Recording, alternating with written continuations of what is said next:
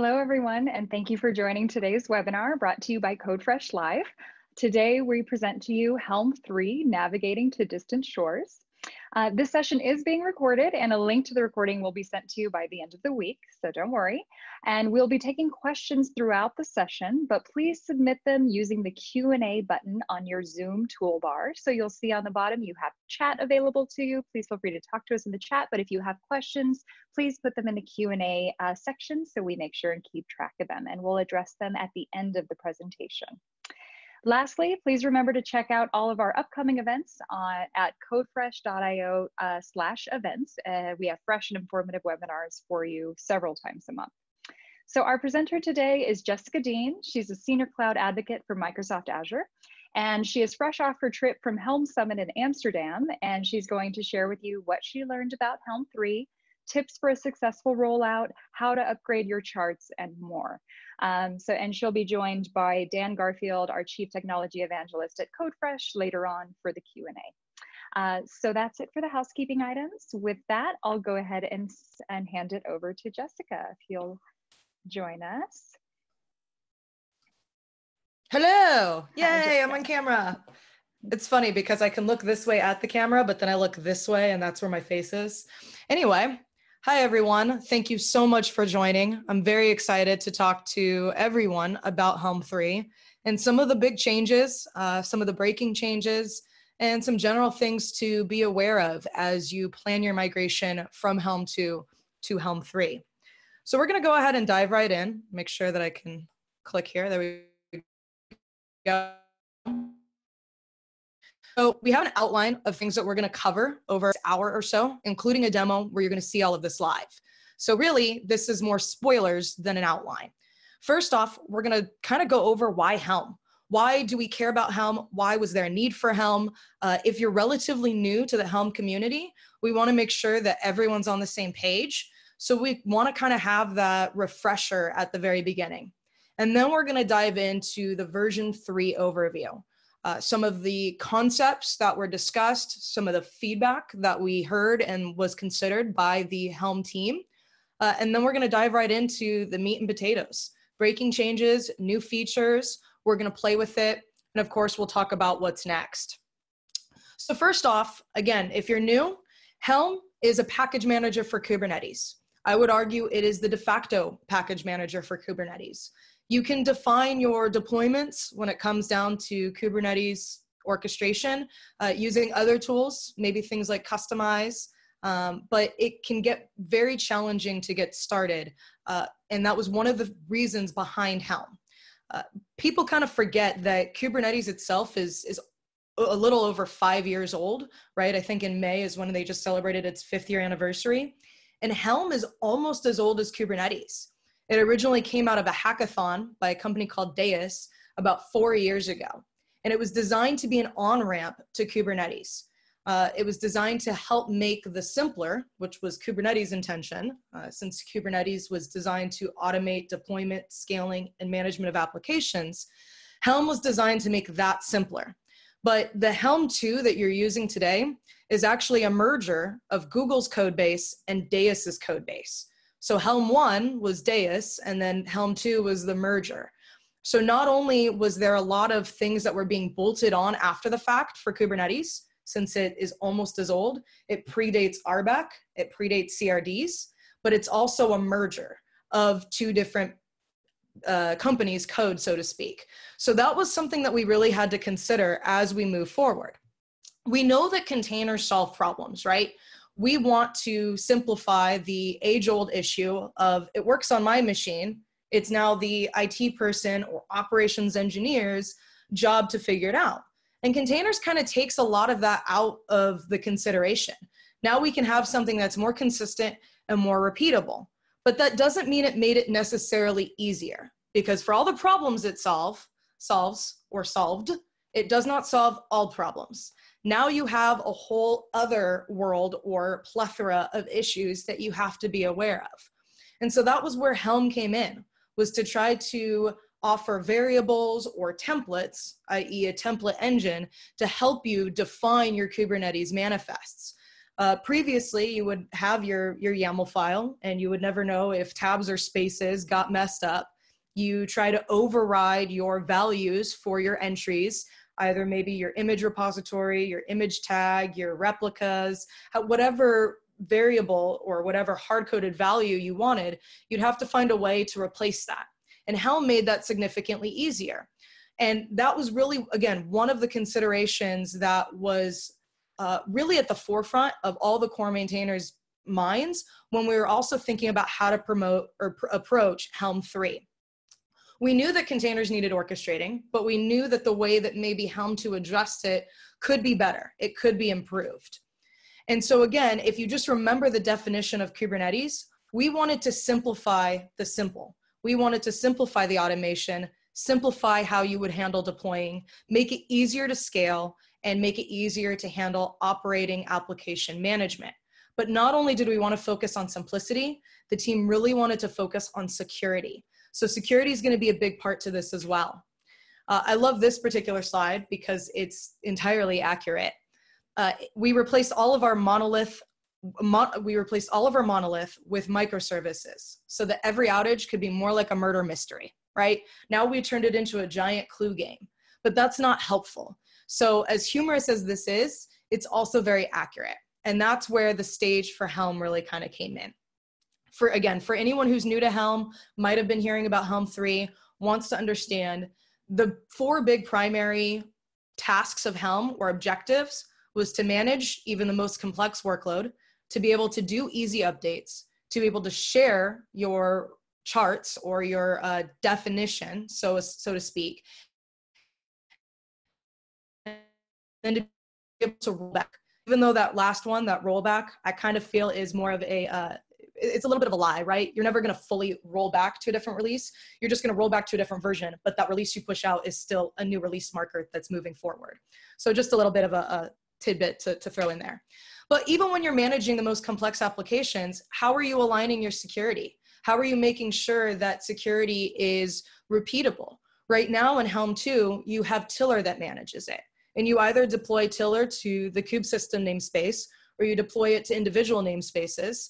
And then you create a cluster role binding, and you probably give it God mode access or admin access, or you have to scope it down to such a ridiculous level that now it makes that complexity management actually more complex, right?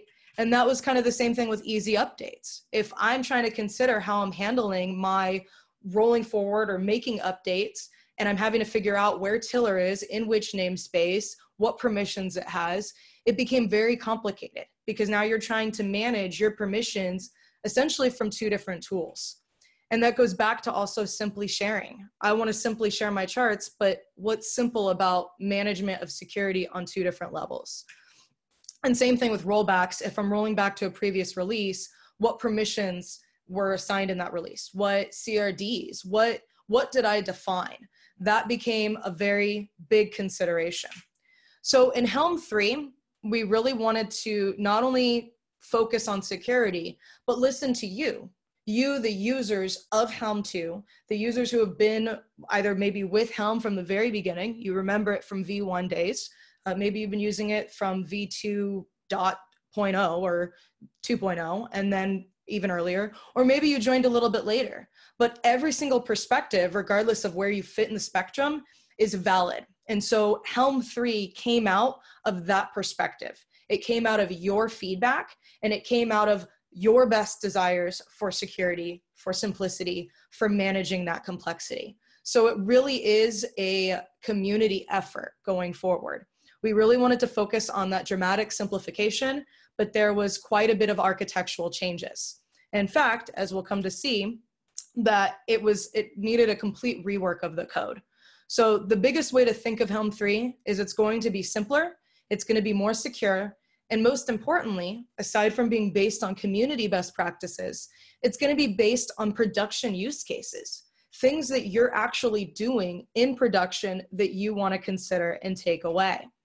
So as I mentioned, there was a major refactor that was needed, right? That when you have a merger of 2 different code bases and you're kind of bolting on support for RBAC and CRDs after the fact, you either kind of sit there and revisit the code, or you take it all out and you write it correctly from the ground up. And so that's really what Helm 3 is we really wanted to make sure that if we wrote it from the ground up, we could better support and better address native support for Kubernetes when it comes down to RBAC and CRDs. So we replaced custom APIs for charts and deployments now with secrets. Previously, you would store any of your chart releases, not you, but Helm 2 by default, would store any of the release history in a config map. So not only are you using Helm 2 that's local on the client side, Tiller is the in-server on the cluster side component, and then anything that you're defining here on the client side gets handed over to Tiller, gets rendered over to the Kubernetes API, and then gets stored in a config map. So all of that's kind of changed. You only have the client side now, and your release history and marker now gets stored as a secret object, which really does make it more secure, because now you can tie it over into secret management systems. If you're using a different secret provider on the back end, now you can be more aware and guaranteed of your secret information itself. As a result, because of the way we handle those changes, it now makes it more Kubernetes native as opposed to just a third-party tool that's simplifying things. So now when you're interacting with Helm and Kubernetes, you're no longer going through Tiller, right? That's going to be the big spoiler that at this point everyone already knows. Tiller's gone. So now you're not getting any of your authorization or your security rules from Helm and Init or from anything there. You're not getting it from Tiller or your cluster role binding or your cluster admin. You're getting it directly from your kube config. So this is important, especially as you consider how you're going to tie DevOps into this, which we're going to talk about at the very end. But right now, if you have a pipeline that is part on your build server, is doing Helm init and is setting up the service account that you create in the namespace you declare, none of that's going to work anymore. Now you're going to have to actually make sure that your build server or your local system has access to your Kubernetes config and your context. And whatever permissions your build server or your local system has to your cluster, that's all the access Helm has. So now you only manage security from one part of it. So as a result, you're now using native Kubernetes RBAC to limit access to resources, as opposed to two different types of security definitions. So of course, big spoiler, Tiller's gone. And I have, the next slide is going to be a simpler version of this. As we've talked about, we wanted to make more flexible architecture. We wanted to make the entire concept of using Helm a lot more simpler, a lot more secure, and to make upgrades simpler and secure. So you now use the Kubernetes API directly, you render charts client side, and it stores in the release, it stores in the secret, and we'll take a look at that. And as a result, not only does this make it easier for all of the users, if you want to be a contributor, if you want to be part of this very wonderful community project, it now lowers the barrier of entry for contributors as well. So the key takeaways from what has changed and what has kind of improved in Helm 3 is there's no more need to have any kind of cluster admin privileges or to install Tiller into every namespace, right? Because now you're going to get your permissions directly from Kubernetes RBAC.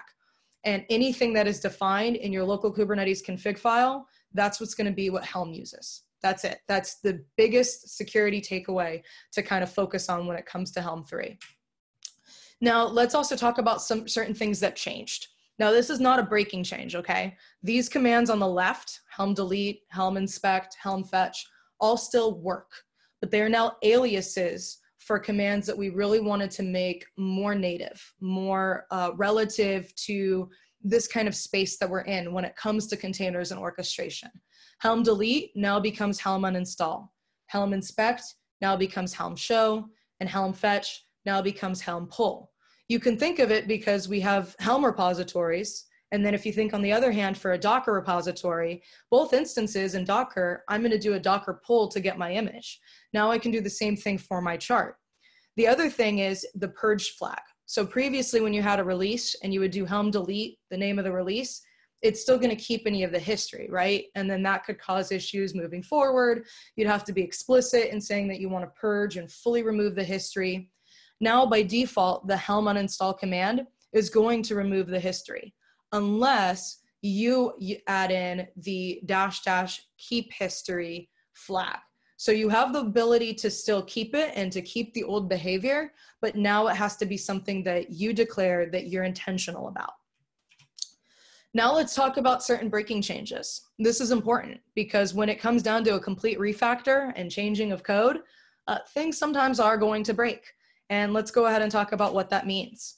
For one, I told you that Helm init doesn't work anymore. There's no need to initialize your Helm instance and set up a service account and do all of that magic.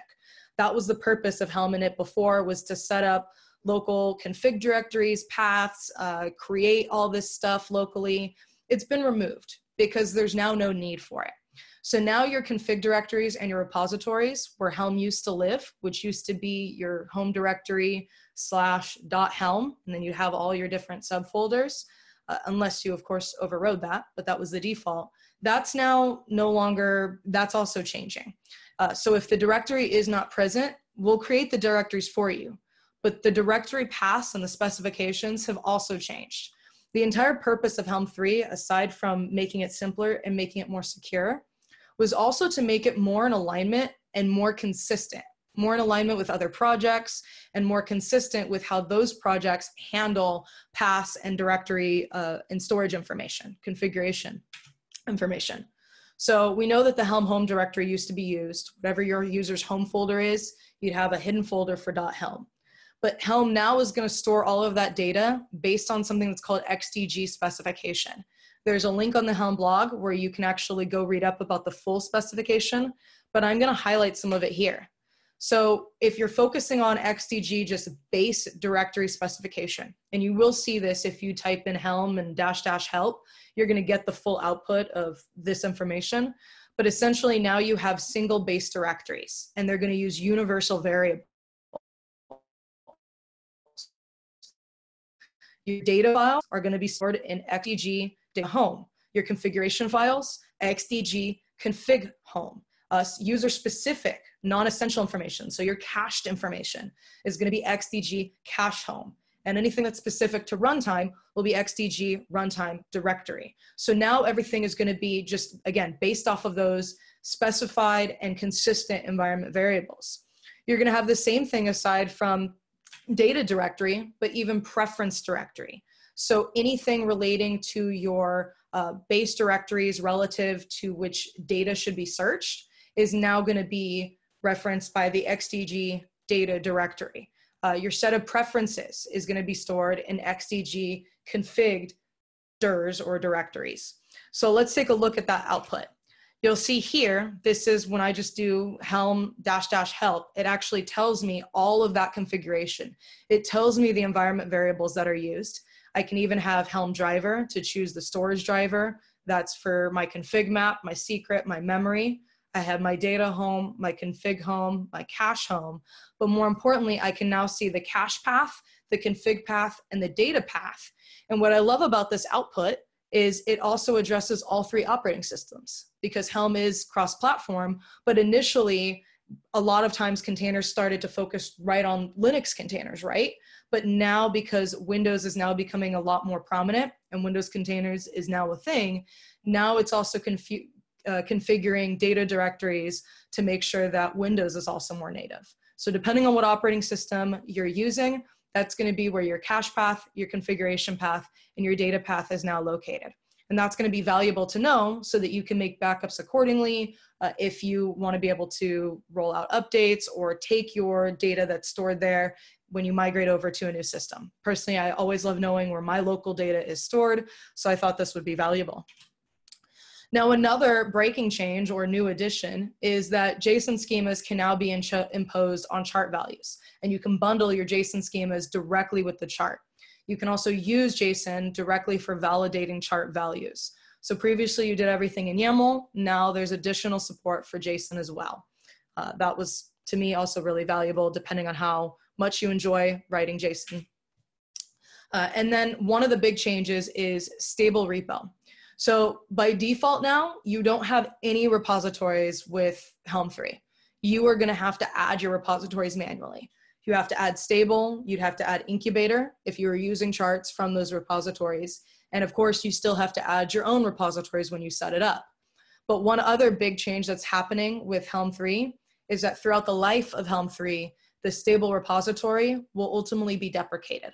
It will become ultimately no more, because of the way Helm 3 is really focusing on that community best practice.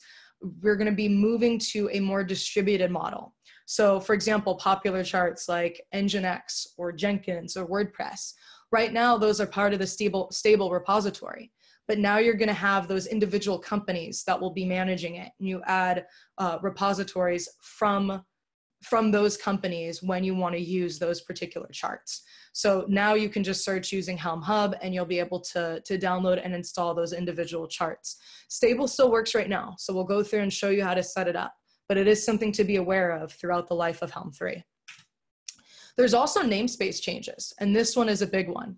So previously, if you did a Helm upgrade or Helm install, it would install into whatever namespace by default that either you define or it's going to go into default. But now Helm is going to default to a single namespace. So if I say that I want to install Nginx, which is going to be one of the examples in our demo, I'm going to install that to default. And now I'm going to take Cert Manager, which is a JetStack Helm chart, and I'm going to install that to Kube System. If I do a Helm LS, or in my demo, it's going to be H3 because I try to type as little as possible. If I do an H3 LS, I'm only going to see the chart releases for the namespace I'm running that against. If I want to see a listing of all namespaces, I now have to do -- all namespaces. It works very native and very similar to how your kube control or kubectl or K, whatever your preferred alias is, I make no judgment. Whatever that is, it's going to work the same way. If I do K get pods or kube control get pods, that's going to spit out the pods on whatever namespace I'm running that command against. And Helm is going to be doing the same thing as well. And so when you create the namespaces, it's going to create the resources in the same namespace as the release. Also, because of how this gets handled and because of how the information gets stored and how there's also an object change involved, you have to use a plugin to upgrade Helm 2 releases with Helm 3. The plugin just came out. It's still in beta. I think it came out within the last week. So even this particular plugin part of the demo you're going to see, I wasn't able to show at Helm Summit. There's a lot of things that are coming out rapidly fast, so I'll have fun to play with them, but it's called Helm 2 to 3.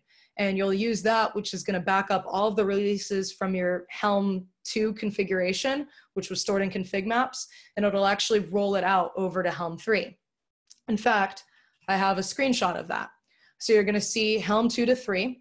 You're going to use the convert functionality, the convert switch. And initially, I recommend using -- dry run. I always want to see what's going to be done before I commit to it. Maybe I have commitment issues, who knows? But I think that that is a best practice. So in this particular example, I took Croc Hunter. If you're already familiar with me or you've seen some of my other webinars with Codefresh, I've used Croc Hunter a lot. But this particular Croc Hunter that I was updating was one I hadn't touched since May. It was over 180 days old.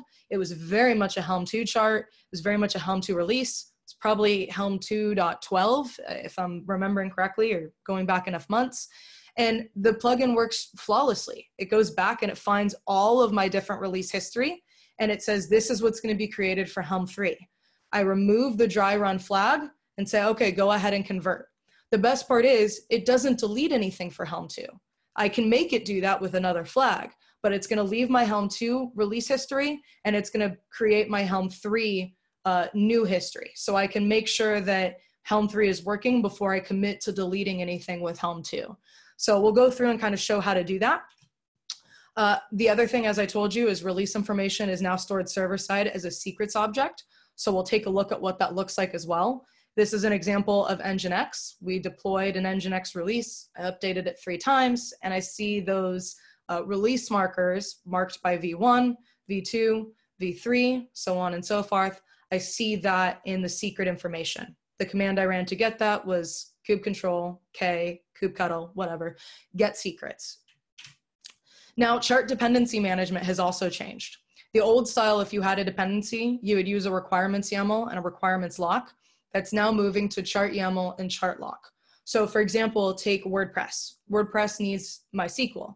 So by default, in the previous version of Helm 2, you would define that dependency in your requirements where I would have MariaDB and the version of whatever chart or release. That would now move over to your chart YAML where you're going to keep track of that. So if you use any kind of Helm dependency subcommands, be aware that that might cause you a breaking change, and you should test that in production before you just migrate right over. Now, there's also a new API version of charts available. Previously in your chart.yaml, you didn't have to specify API version. It was just V1. We had never had any kind of incremental change. But now the new API version moving forward for Helm 3 is going to be API version V2.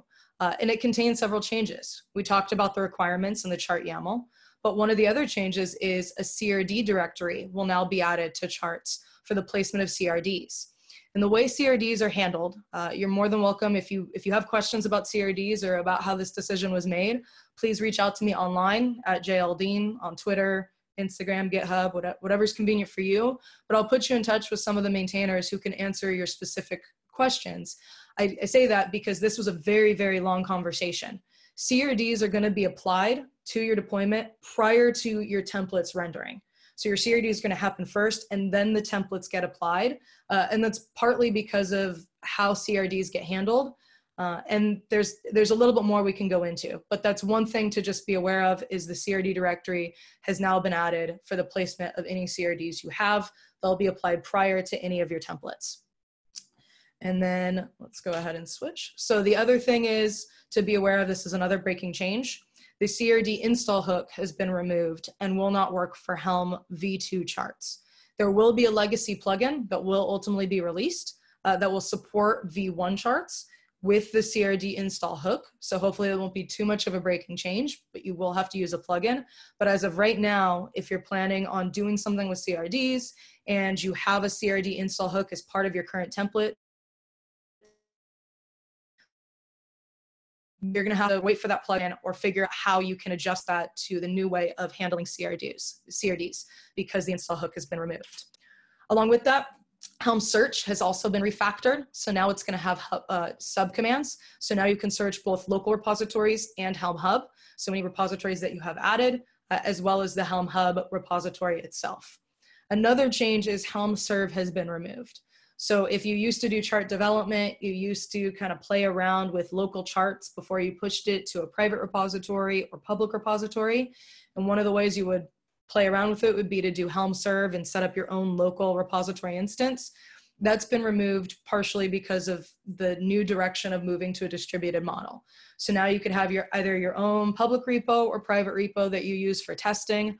I released a blog post yesterday about how you can set up a public repo with Azure storage. You can also do it with GitHub. You can do it with private accounts.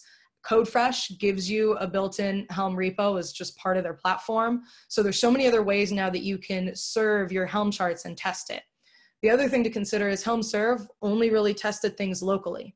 So by moving to something that's more distributed, you move to the bigger concept of it will now work for sure on every machine because now you have something that's globally available as opposed to local and on-prem, so to speak. Helm test also receives some major refactoring. So now it includes the test success hooks behavior, and it's going to be more in line with other hooks that you're already used to. However, test failure has been removed honestly because no one was using it really, or it was just very minimal use. It was lack of use. One other big thing is experimental feature gates are now supported. So what that means is if we want to release features, you essentially now kind of have feature flags or environment variables that are going to turn your flags on and off. So as new potential features are added, they're going to be able to be tested by an environment variable. Here's an example for that. You can now pull and push charts from OCI registries. It is an experimental feature.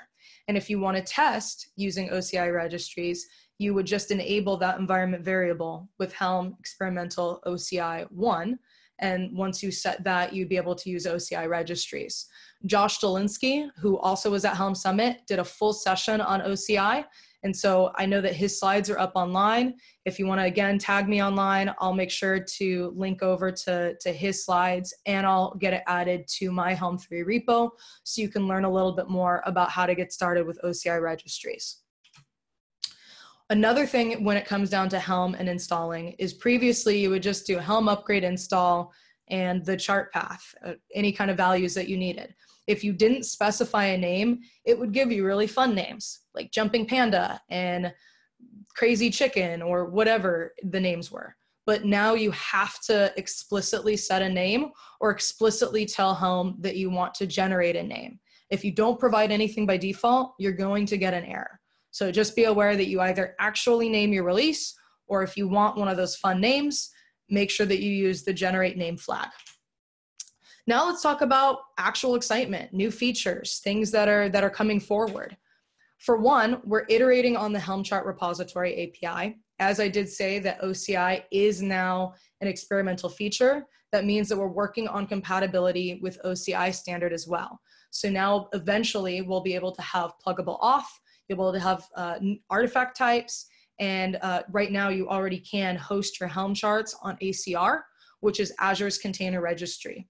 So the blog post I mentioned that I wrote yesterday was a public repo using Azure storage, but by default, if you're using Azure Container Registry, since it's a highly available private registry, your Helm charts are also going to be private. That's the same way with Codefresh. Codefresh gives you a built-in container registry and a built-in Helm registry, but that's also private as well. But eventually there will be changes to how the Helm chart repository gets handled, how the API gets accessed, and a lot of that is going to be in line with the more distributed model of handling Helm charts itself. There will also be library chart support. So this is where you can share it by other charts. It's not going to create any kind of release artifacts of its own, but you can define key elements. What this means is if I want to say that, hey, every single template, every single chart has to use a pod security policy, I can automatically inject that as part of my charts itself. That's a part of my library collection that I'm going to have defined over every single other chart that also I declare. So that allows now for simpler code reuse and simpler security. So if you think back to the 4 principles of Helm on how it wanted to be more simple, handle complexity, make it easy to share, and then roll back, of course, it hits 3 of those right here, where we're going to make it easier to share, easier to have security, and easier to define universal rules for your Helm charts. Now we're going to go into the actual demo. I wanted to make sure we kind of highlighted all of the technical changes, but we're going to play with this right now. So if you want to take a look, I do also have a tutorial online that can be self-guided, so you can use this after the fact, but we're going to go through some key things right now. So go ahead and go to github.com/JLDeen Helm3-demo. If you're watching this and want to just take a picture of the QR code, you can do that as well. I think this says demo time. So now I'm going to exit from Keynote. I almost said Key Vault, but it's not Key Vault. And we're going to go into, first off, we're going to go into the repo. So you're going to see GitHub. This is my repo here. You can see the 3 different times it's technically been demoed. Helm Summit was more of a tutorial, so the tutorial is available online. I'll zoom in here just a little bit to make sure this is nice and big. In the repo, there's going to be quite a few actually helpful, I think, scripts for you. If you don't have a Kubernetes cluster available in a cloud, I wrote a script for AKS. You can get started with Azure with some free credits. If you need access to that, I can give you a link to that. But if you want to get started, I wrote a script that'll install your Kubernetes cluster. I wrote a script that'll help you get started with Azure storage and a public Helm chart repository. But most importantly, I wrote a script that'll help you get started with Helm 3. So if you click Helm 3, we'll take a look at what's actually happening, partially because I believe you shouldn't run any script on your system without first understanding what it's going to do to your system. I'm an amazing programmer, but seriously, don't trust me. So if you take a look at line 5, I'm setting the Helm version in a variable. I find this to be very helpful because as new beta releases are coming out, I can just change this particular variable or value, and now the script will still work just the same way. In fact, this is the same script I have used since the alpha release back in May. I just keep updating the Helm version. One other thing that has changed is previously you would download your Helm releases from storage APIs and from a Google container bucket. Now you're going to download it from get.helm.sh and then whatever that Helm version is. So the next line on line 8 is going to be to get the actual Helm binary, and then we're going to go ahead and extract it. Now, lines 11 through 13 essentially is going to see if you've already run this script before. And if so, it's going to make a backup of your temp folder, so it's not going to actually overwrite anything. So that way you don't have to worry about losing any of your information. Line 13 itself is when it's going to move your newly downloaded Helm binary, Helm 3 binary, to a temporary directory. I did this intentionally so it doesn't override you using Helm 2. So one other thing, if you're wondering if you can use Helm 2 and Helm 3 on the same system, the answer is yes. And that's not only the same local system, it's also the same cloud-based system. So the same Kubernetes cluster, you can also use both Helm 2 and Helm 3 to handle your deployments. And we'll play with that. So we move that over to a temp folder, and then I'm going to export the Helm home directory just to let Helm know that I don't want to overwrite anything. Even though it changed to the XDG specification, I just wanted to make sure this was more of my own best practice, that I didn't overwrite anything whatsoever. There was no potential for that. And then finally, I set a temporary alias to H3, to the Helm 3 binary. Some people call it Helm 3. Like I said, I like typing as little as possible. When I type kubectl or kubectl commands, I use the letter K. H3 just seemed pretty simple. All of this is being run from a Mac, and I use ZSH. So the final command is to echo my alias into my ZSH file. If you use Bash or if you use WSL2 on Windows or you're using Linux, you might have to update this path accordingly. So just be aware of that. And then of course, I also run a little bit of cleanup so you don't have random tarballs sitting on your system. So once you run that, I've already run it on my machine. We're going to go over into Visual Studio Code itself, where I have, these are my demo commands. And by the way, you can see the demo commands also are linked directly from GitHub, so directly from the README. Let me go here. You can see here the demo notes, but the tutorial guide is a little bit more organized and actually has a full walkthrough. And I do recommend going through the tutorial guide, but the demo commands is just a simplified version. So the first thing you're going to have to do is going to be to add that stable repo. So for example, if I go over here, I'm not even touching a cloud. I'm just using Docker for desktop, which I have a Kubernetes cluster installed right here. And we'll take a look at how that's set up.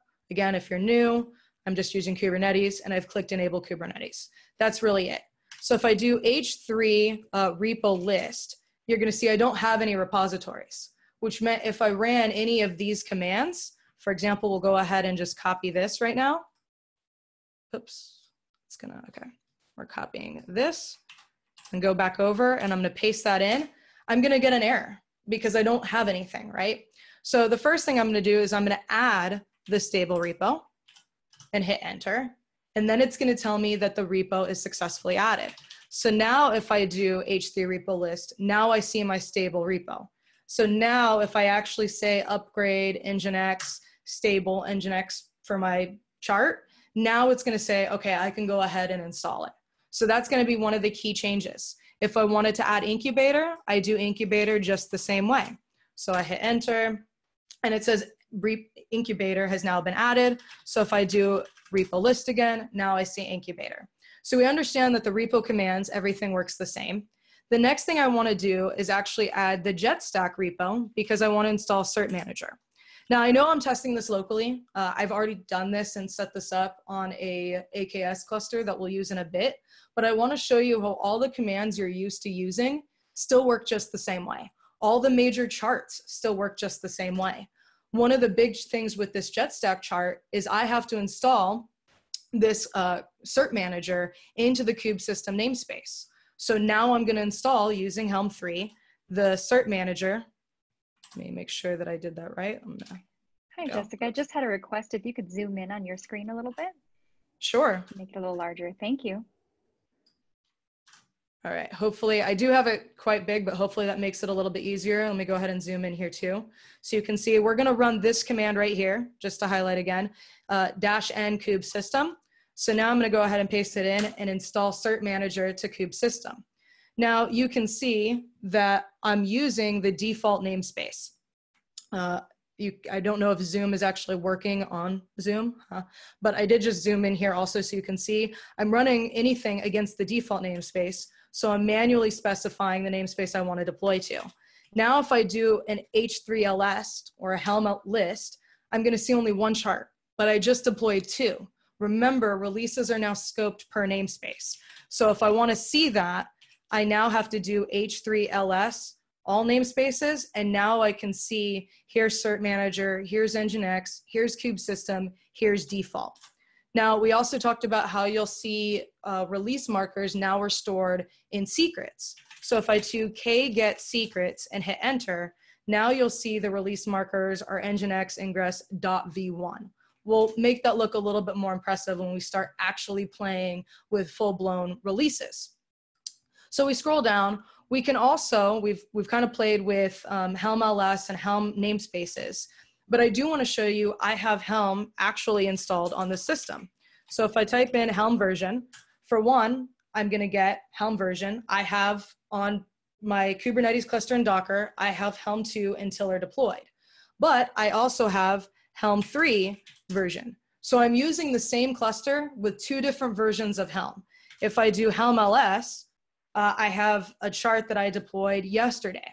So I can still use this interchangeably, right? Now let's go ahead and kind of move on to some plugins. You can use the Kube Validator plugin, which is one that's kind of cool. This way it'll allow me to validate my charts. So if I want to go ahead and add this plugin, my plugin already exists. If you copy and paste it, it probably doesn't. If I CD over to my charts directory, I can go ahead and use H3 kube val, and that should be, as long as I specify this, you'll see I'm using kube val to validate my values for this chart. Now, stable nginx ingress, I want to set the replica count to a string value of 25, but it's an integer. If I hit enter, and we'll let it go ahead and try to run through that running, you're going to see right here, I get an error. So we know that the plugin works. This was a plugin that was written for Helm 2 that still works just the same with Helm 3. You can see any of the XDG cache information. I'll let you play with that on your own system. We can also set up a Jenkins server if you wanted to play with that. That's another really common chart. I can specify the namespace and deploy that. So we'll go ahead and do H3 upgrade, and we'll go find Jenkins in my history, which it looks like I don't have in the history, and I haven't specified a namespace. So I'll run this real quick and we'll go back up here. I like using variables so I can reuse all of my commands. So I'll just scroll down, we'll paste in the namespace, and we'll go back up and say, okay, that should work, but I'm not in the right directory. So you wanna make sure that you're in the Helm 3 demo directory. Try this one more time. And I give you the YAML file. And I did this intentionally because this is another chart that was, and a values file that was written for Helm 2. So you can use things for Helm 2 and Helm 3 completely interchangeably. Now, the last thing I really want to show you is about, and there's a few things before I get into the DevOps piece. I just want to show you how these things work just the same way. I want to show you the conversion, where you convert an existing release from Helm 2 over into Helm 3. So to do that, I'm going to switch to a cluster that I have. And by the way, my lights like to go off because motion doesn't work. So I have a cluster that has Helm 2 installed. In fact, it's an older version of Helm 2. It's 2.14. We can see that right here.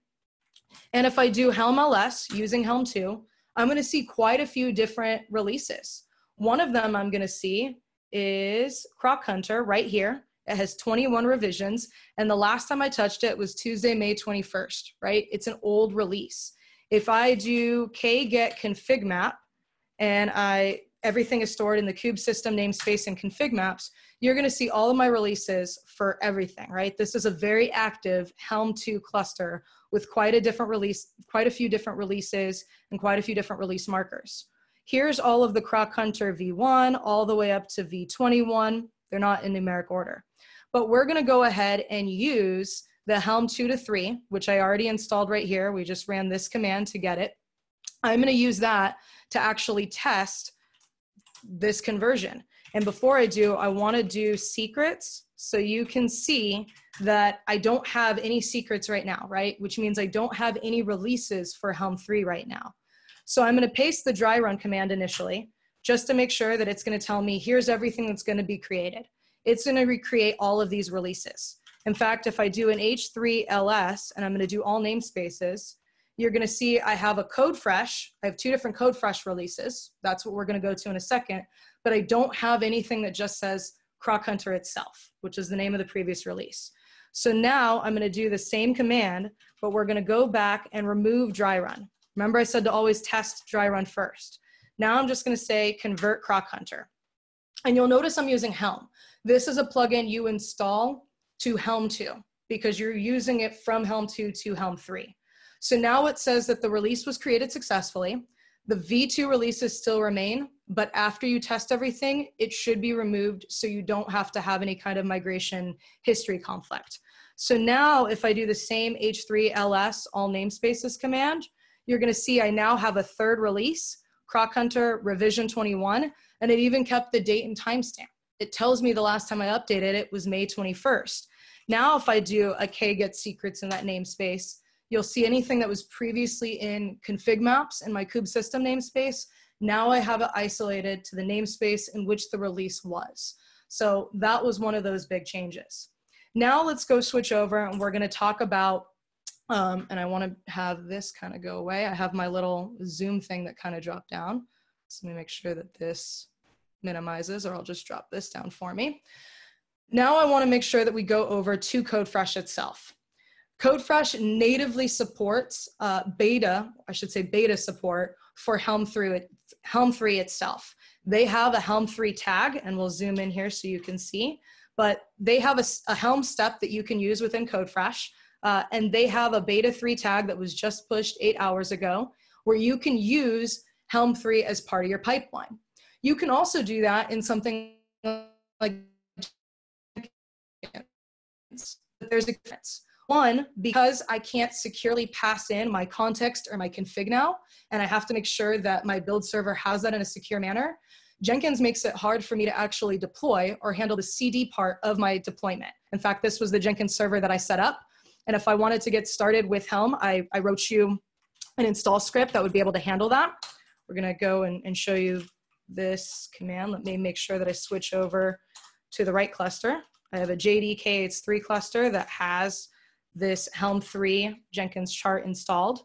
But not only is this really slow, we'll let it build in the background here, it doesn't actually deploy anything. Using Codefresh, I can deploy everything natively because Codefresh allows me to easily set up OAuth.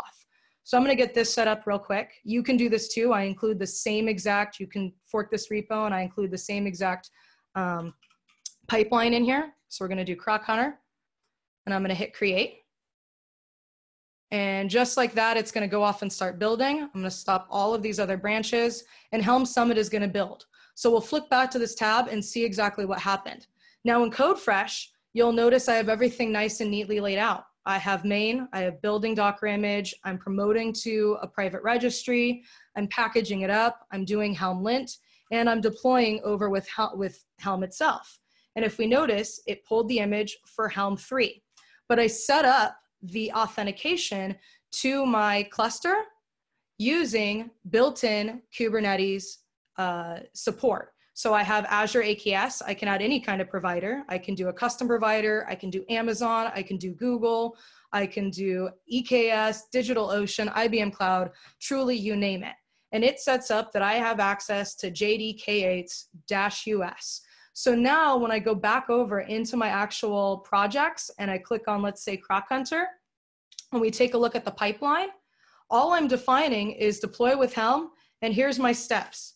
If we zoom in here, Anything where you see custom is where I'm pushing in the -- set to override my values. You can see that I'm using Helm 3, but I was using 2.14. I did not have to change anything in this pipeline with the exception of this line to make it Helm 3 ready. And Codefresh right now, as far as I know, is the only one that makes it this simple where it's one line of change. Like I said, we'll go take a look at Jenkins, but it doesn't actually deploy. This step wouldn't work. One of the ways that it's working for this particular step is I'm using values over here where I specify my Kubernetes context is that jdk8s-us at justd. And that was set up by the native support and integration between Codefresh and Azure. So all I had to do from there is specify the location of my chart path, the namespace I wanted it to go into, the release namespace, which probably is redundant, but I think I put it there twice. And then my repository email, my username, my password. I did that partially because this particular chart will dynamically create an image pull secret for me.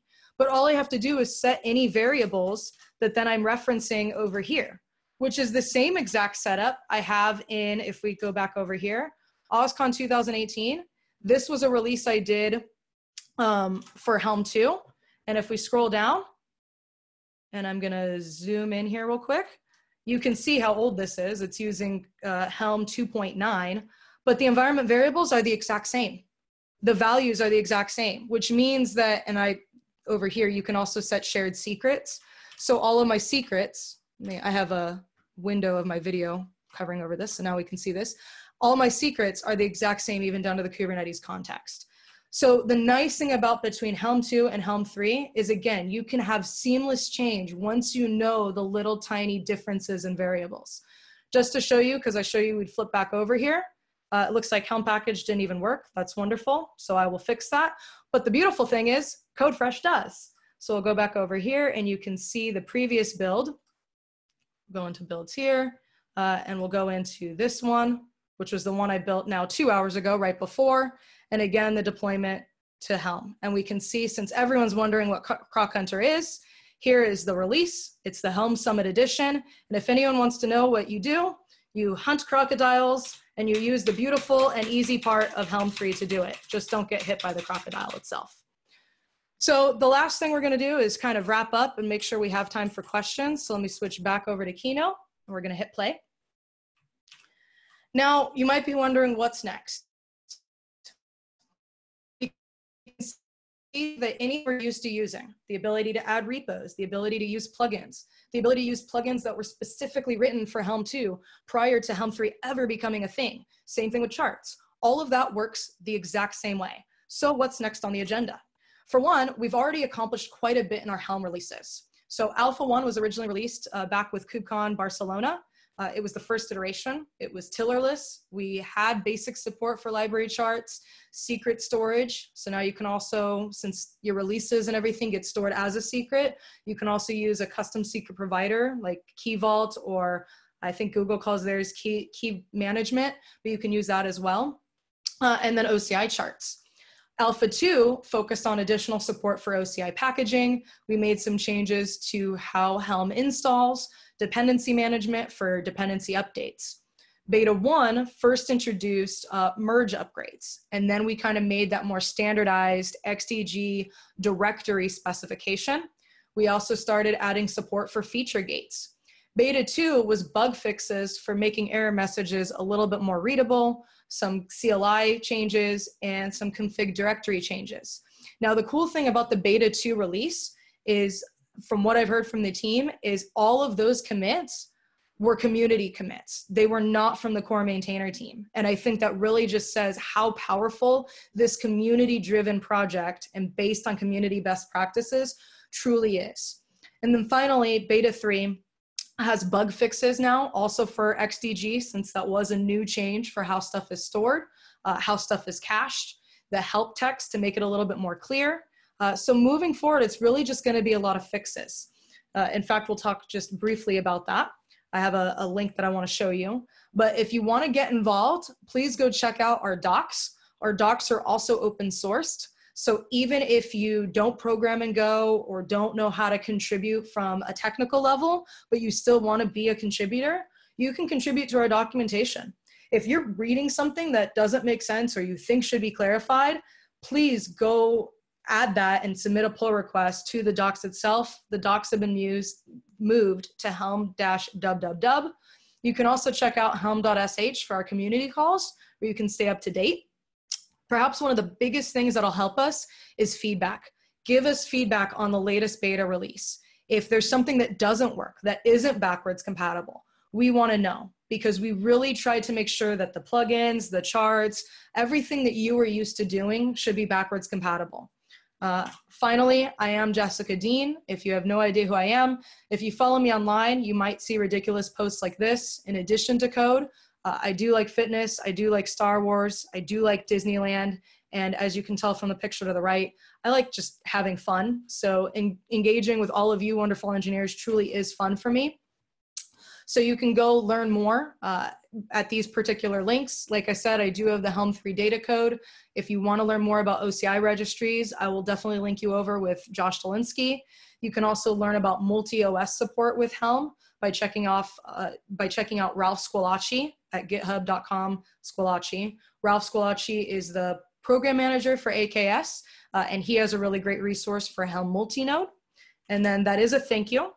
But I did promise you, I'll leave this slide up, but I did promise you there's one thing I want to show you. If you're curious about what changes might not work, the answer to that can be found in this particular link, which I got to from the release notes. In fact, I think I have the release notes still up. Nope, that was something I pasted. So this is a thing that right now is still being actively worked on with Helm 3 itself, and most of it revolves around CRDs. So I would challenge you, if you are using CRDs, if you are using charts in production, please check the notes here, which again, you can get to from release notes, and I'll have a link to this in my README within the next 30 minutes. So I'll make sure it's on the root of this. I'll put a link to that same current things being worked on. You can see all of that in action. So I know we have just a few minutes. Hopefully we can still have some time for some Q&A. I'll leave this slide up real quick. Awesome. Thank you so much, Jessica. And actually, since we are getting towards the top of the hour, I'm just going to go ahead and launch a poll real quickly. Just let us know what you thought of the webinar and if you want to give Codefresh a try while we answer our questions. So we have Dan Garfield on the line as well, our Chief Technology Evangelist, but I think a lot of these will be directed towards Jessica here. So let's see. From Raj, we have, how does Helm compare with Kubernetes operators? So Helm itself, you can write your own. Actually, Dan and I were just talking about this the other day. I almost feel like I want to let Dan answer. Dan, would you like to? You've been on the webinar and I've been talking. Well, so with Helm 2, Tiller really was essentially a Kubernetes operator.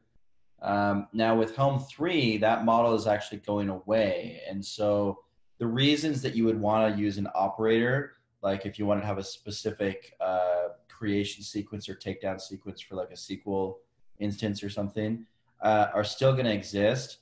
And basically Helm is essentially stepping out of its operator role, I think, in Helm 3. Would you agree with that, Jessica? Yes, I would. I think Helm itself, especially in Helm 3, since it is more native and it uses anything that's defined for by Kubernetes, you kind of remove the need for having another operator that you're having to manage. I think the more complexity you throw in, like the more operators, the more, I would even argue sometimes CRDs. Not everything needs to be a CRD. I swear, I'm just trying to make the light go back on. That's really the same thing to kind of be aware of with operators. I think Helm is now probably the most secure way to manage your Kubernetes deployment, and you don't have to worry about an operator either of your own or of Tiller itself. Yeah, operators are like CRDs, somewhat abused today. Yeah, probably do more than they should. But yeah. Let's see. I'll just move down the line here. Raj was asking when Helm 3 is going to be GA. That's the $1 million question right there. Yeah, that is the $1 million question. So luckily that answer is above my pay grade. However, they're pushing for GA by the end of the year. Moving forward in between now and GA is really going to be bug fixes. So a lot of when it's going to go GA is going to be based on community feedback, what doesn't work, when that gets fixed, any additional patches that need to be released, but GA is not coming anytime within the next, I would say, 1 or 2 months, but they are shooting for it, I think, by the end of the year was what I've been told. As far as, so I answered that live, so I'll click that. If I start to use Helm today, would you recommend just to start with Helm v3? So I get asked that question a lot. You have to remember Helm 3 is still in beta. There's going to be different changes that you kind of have to consider when it comes down to how you apply it to your pipeline. And some of those changes are going to be that it's assuming some sort of familiarity with how Helm 2 worked. I would recommend still making sure that anything you have, any older charts maybe, or anything that you were previously in development still works maybe with Helm 2, but you can move forward to Helm 3. I personally like always knowing a foundation, especially since Helm 2 is stable, right? That is a public GA release. But Helm 3, I do think you should kind of become aware of it, and you should start playing with it and making sure you have seamlessness. So I wouldn't say just outrule Helm 2 entirely, but I would say be aware of both, and anything you used for Helm 2 should work the same with Helm 3, so it should make that transition incredibly smooth when you get there. Yeah, and I would add, if your plan is to be in production next week, certainly don't start with Helm 3, right? Start with Helm 2. That's pretty well battle tested. Everything's known at this point with Helm 2.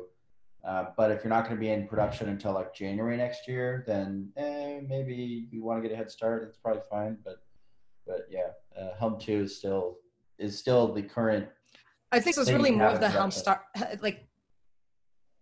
Yeah, I think this, like, playing with Helm 3 in beta is really, it's getting that head start. It's making sure that you're kind of doing a POC for anything you already have running in production. So when it is GA, you can have seamless, it's not really failover, but a seamless rollout or upgrade to something new. Good answer. Next question is, can you speak a little bit about the process of moving from Helm 2 to Helm 3? Do I need to remove Tiller? What's that look like? I believe there's actually a document for this. Yeah, there's a command you can do that'll fully remove Helm and uninstall Tiller. All Tiller is a deployment. So you can delete the deployment, you can delete the secrets, you can do a lot of things manually, or I think there is a Helm command. I can't remember it off the top of my head. But we can find a document for that and tweet that out. Yeah, it was just added like 7 hours ago to the to the repo. So cool. It's actually still open. The pull request hasn't been accepted yet. So I'll put that in the chat if anybody wants to follow along with that. You're welcome to. Let's see. And the next question was, could you speak a little about what changes, if any, have been made to the chart templating process, specifically how the values YAML does substitution for the chart? So the values YAML still works the same way. It renders the charts, and it now uses the Kubernetes API directly. The biggest change, and I actually, since my screen is still being shared, is now that you have to specify API version. So this is under the Helm Summit branch for Croc Hunter.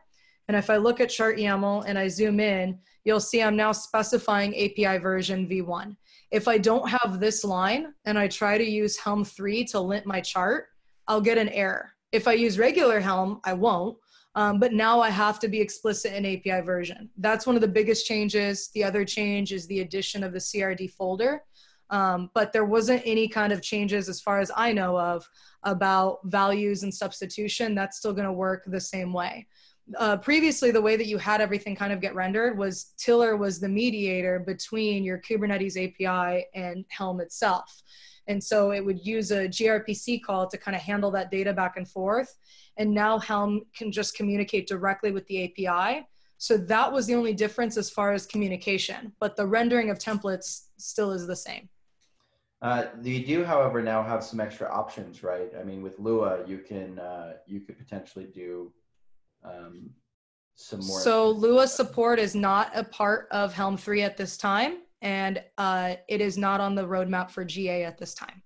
Oh, they removed that from the from their plan. So that was never a part of the alpha release. That was a part of the roadmap. But in the best interest of the Helm 3 community, Lua is not on the roadmap for GA, but it is still a consideration for future. But as of right now, Lua is not part of Helm 3. Well, it's a good thing you're here, because I would have just been giving people wrong information. And that's partly how come I didn't, even in the slides, there was no mention of Lua. I'll answer that question more than happily when it gets announced, but there was a lot of consideration around that. And again, we really wanted to focus on key parts for Helm 3 and GA, and a lot of that was focusing on the removal of tiller, security, OCI chart support. So while that's not completely off the roadmap, it's just not planned for GA at this time. Good. We're going to do, I think, 3 more questions and we'll wrap it up. I know we're a little bit over time. Is that all right? That's fine with me, yes. What was the reason behind making releases a part of Kubernetes secrets?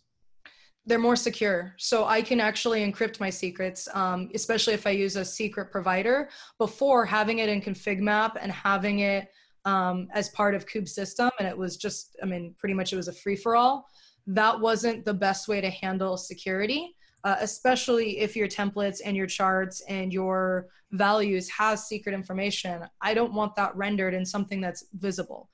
Using a secret object means that I can also back that by a secret provider, which gives me greater security, which was one of the primary objectives. Yeah, great answer. I agree completely. Last 2 questions. Is cluster, i.e., yeah. Oh, is everything stored in cluster, i.e. if I upgrade something, go offline, can the on-call guy roll back if he only has the same kubectl access as me, or does he also need access to all the Helm repo? So if you're, well, so hold on, this is a 2-part question. Number 1, are you telling me that your on-call guy is going to be making a change outside of a DevOps pipeline? In which case, I do not advocate that at all. So the answer to that should be that the on-call guy has access to your CI/CD server and is making changes, but not making manual changes on any kind of production cluster. However, yes, the upgrade history is stored in the cluster in that secret object. So if you're doing a Helm rollback command, Helm is going to have whatever access the kube config has. You shouldn't necessarily need access to the same repo because it's just stored in that release history. But I want to preface that second part of the answer with do not do anything manually ever in production. You should always be going through a git commit, a git push, a CI/CD pipeline. There shouldn't be any manual clicking of any kind. In fact, my personal hashtag is no clicky clicky. Very good. And then our final question here as we end is going to be, most of our use case for Helm is templating apps that don't need packaging for distribution. Is there a simpler way to use Helm without writing charts, a chart repo or a chart YAML? So maybe I would actually need to have a little bit more clarification from the purpose of the question.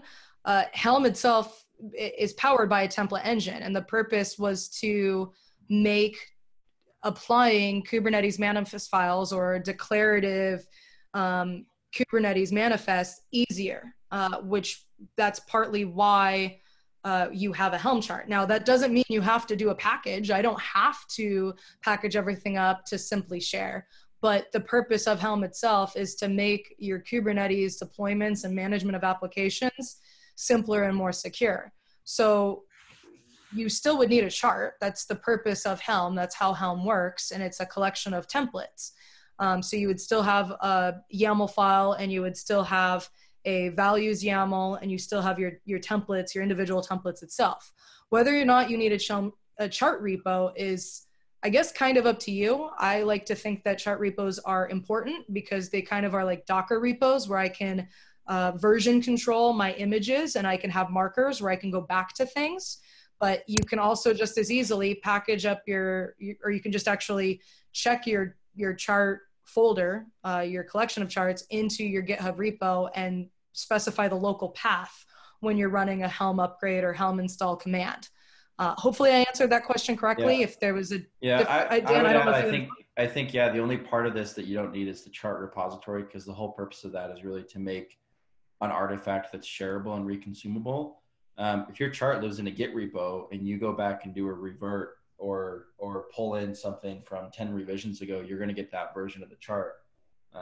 So since you're not bundling it up to share it or anything, you actually don't need to ever push it to a chart repository if you only use it for templating and you don't care about sharing it for distribution. So the only thing that I do think is valuable when it comes to a chart repo is I can still kind of, again, marker it and store it. So when I store images, I give the image name and the git commit ID, and that makes it easy for me to go back rather than having to go search in my, I guess, git commit history and try to sit there and delineate out. But that, again, Dan's right. You don't absolutely need it. I personally like it just from I like to keep all information, but yeah, that's the answer for that. Yeah, very good. All right. Well, that we got through all the questions. So big thanks to Jessica. Also, I would encourage you to just follow us on Twitter at Codefresh. Also, Jessica Deen is at JL Deen. And that's another place where you're going to be able to see this stuff in retro. So thanks everyone for joining, and have a fantastic weekend. Thanks, Jessica. Thank you. Thanks, everyone.